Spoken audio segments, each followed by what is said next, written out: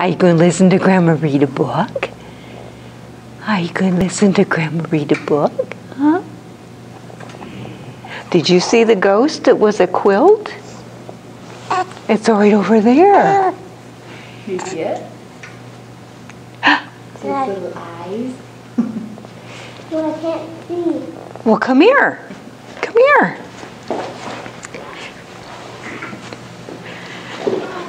See? Yeah, I did. It's a ghost that was a quilt. Yeah, I know. Hi, girls. Are you ready for a story? What we're doing today, this is Miss Rosalee, and she made a ghost. Isn't he cute? See? That's the little ghost who was a quilt. And you guys are going to take, this is mine, you don't have to do yours my same way, but I'm going to give you some material, and you're going to decorate your however you want it to make it look like a little quilt. And then we'll put him on a stick and rubber band it, and there's your ghost that you can take home. How's that? All right. We'll let Miss Rosalee read the book. All right. The book is The Little Ghost Who Was a Quilt.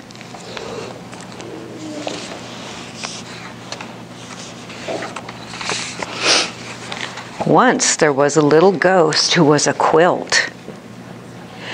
Do you think he looks like this one? Yeah?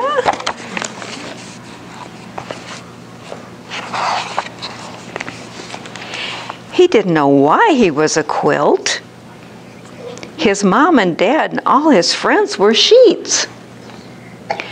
They were light as air. They flew high and fast and twirled and whirled in the sky.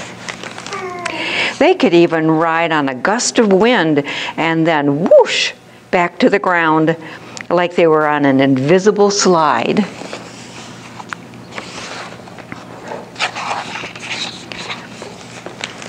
The little ghost who was a quilt was heavy because of his layers of fabric. It was hard for him to lift off, and he was a slow flyer. He got hot and sweaty when he tried to go too fast. The only time he attempted to twirl and whirl, it didn't go well. What do you think happened? He fell down the stairs. Oh, he did.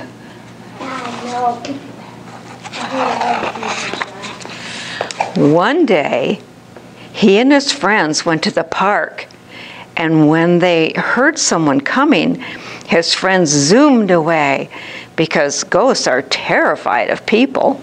But the little ghost couldn't escape quickly enough. He flopped over a bench.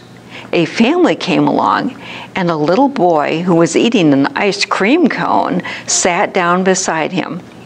The little ghost had never been so close to a human before, and he felt fear in every fiber of his fabric.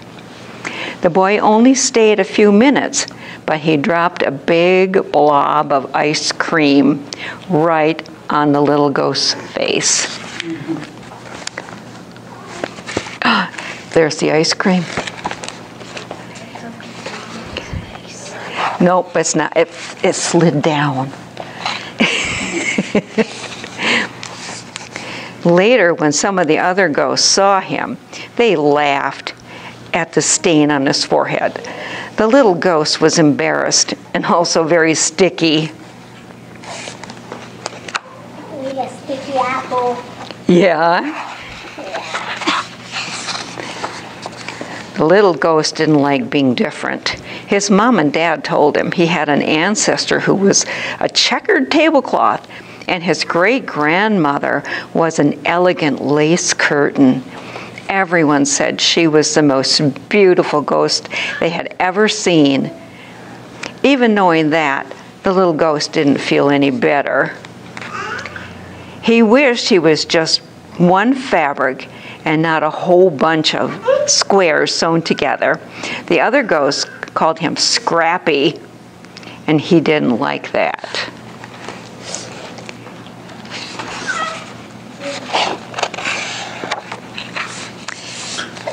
But there was one day that always cheered him up. What day was it? Halloween. Yeah. Yeah. Yeah, I know. You do?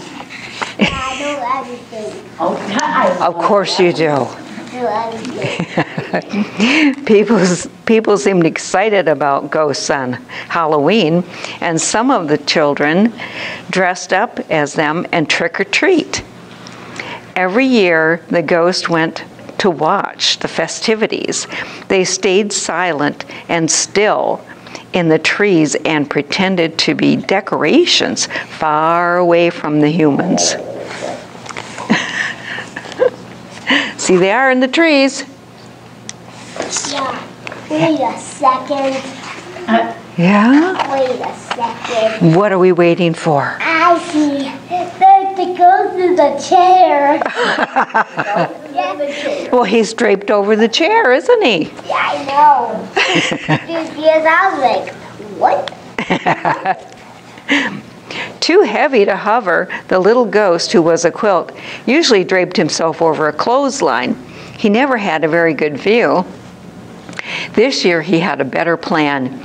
He remembered how close he had been to the boy at the park, and he decided he would be brave and fold himself over a chair on a porch, right in the center of the action.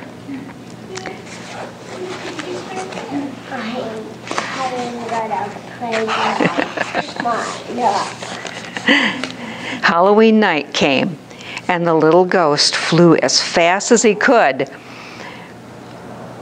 But he was only halfway across the lawn when he heard people coming. At the last possible second, he flopped over the railing on the porch.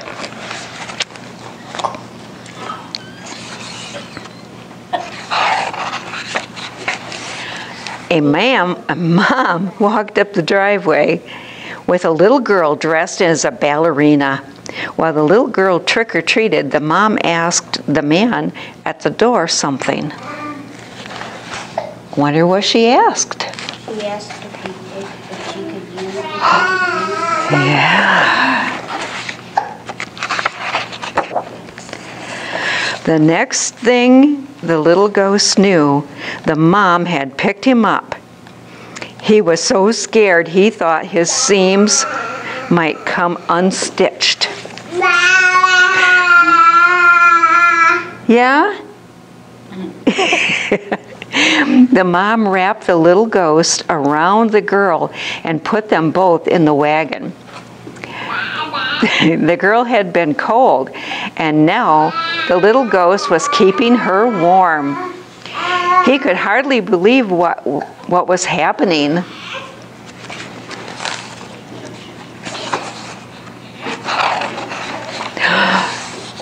They headed down the street, past his friends in the trees. "No, don't go," they whispered. "What are you doing?" The little ghost decided to fly away as soon as the girl got out of the wagon to trick or treat again. But the mom didn't turn into the next yard or the one after. By the time she finally walked up to a house, the little ghost was panicking. How would he get away?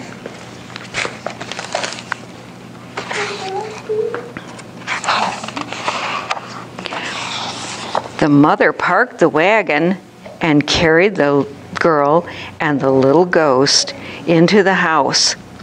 The little ghost didn't know what to do.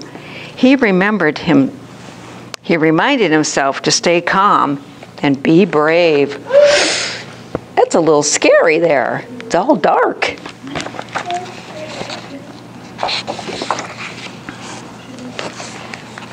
The little ghost peeked around the room. There were Halloween decorations everywhere. He even saw a branch trimmed with lollipop ghosts. They looked just like his friends in the trees. There's the lollipop ghosts.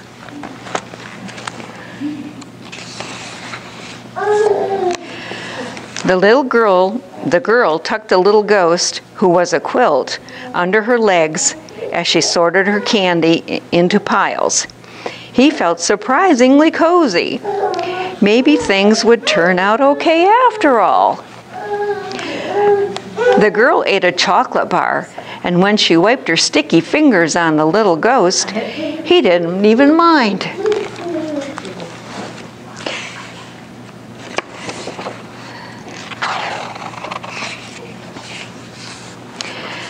After the little girl was asleep, upstairs, her mom gently folded the little ghost, who was a quilt. She smiled and admired his fabrics and traced her fingers along a line of his stitching. It tickled.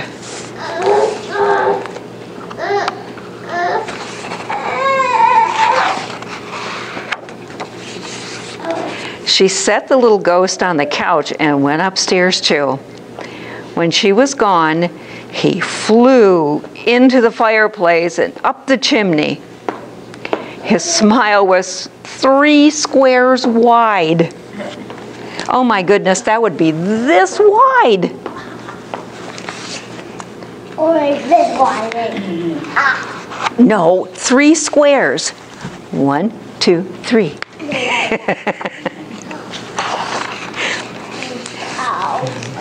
The little ghost friends cheered and rushed over to him. They were amazed by his courage and wanted to hear every detail of his adventure. They flew slowly along with him all the way home.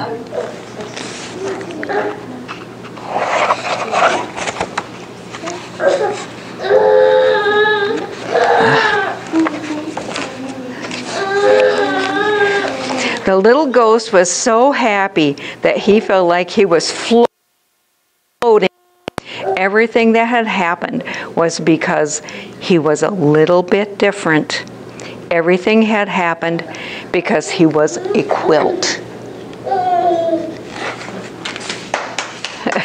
Can you say thank you? Thank you.